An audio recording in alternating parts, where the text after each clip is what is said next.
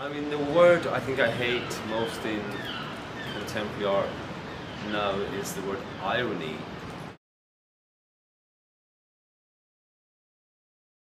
I think we're at a time in culture which is much too late for irony to be enough. And, you know, I grew up in a sort of art education in a sort of really post-Duchampian age, and my professors here were Marcel Duchamp, and we all made ironic post-Duchampian work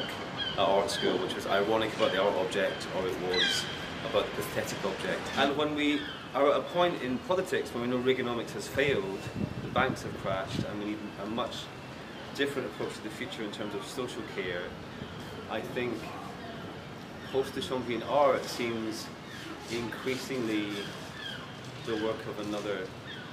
time that we have to move away from.